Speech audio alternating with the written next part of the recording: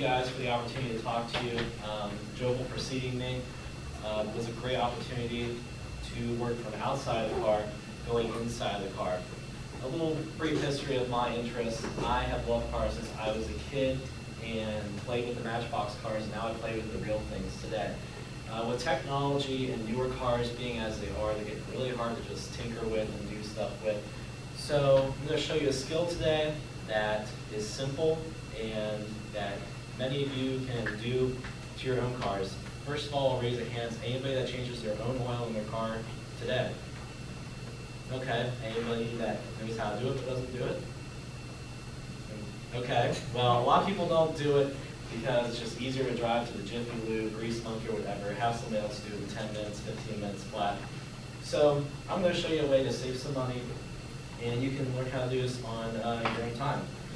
Basically, oil is like the blood of a car, as blood is to us. So it's very important to change it, keep it healthy, otherwise you're going to have some major problems in the future. It's a very dirty task. You're not going to be wanting to wear what I'm wearing today. You're going to want some old shirts, old shorts as well. Safety, of course, is #1 priority. You want to engage your emergency brake. You want to have a flat land for both proper oil drainage and, of course, your safety, and for proper weight distribution of the vehicle in general. You want to allow the engine to also cool down so you don't scald your skin for any close, tight parts that you may come in contact with. Now that safety is out of the way, we can get started. Again, we're going to change motor oil. We first want to locate where our drip pan is located, which are these two pictures here.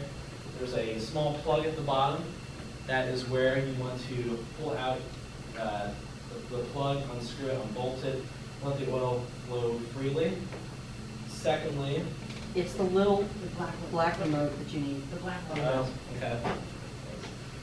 Secondly, we want to find is an oil filter. This is typically white or orange, like shown here.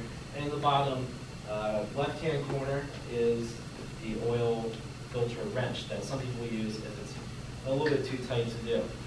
Once all your oil is drained, everything is cleaned out, we can basically do the same thing but in reverse.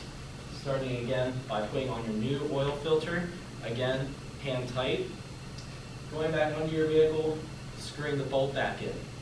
That is then when it's time to put in the proper amount of oil, the proper type of oil, depending on weight, and the proper oil filter, of course, too, which all these are located in your vehicle manuals that should be in the glove box of your car. So it's a pretty self-explanatory thing, and it'll be easy for anybody to do to save time and money at your local shop. So thank you.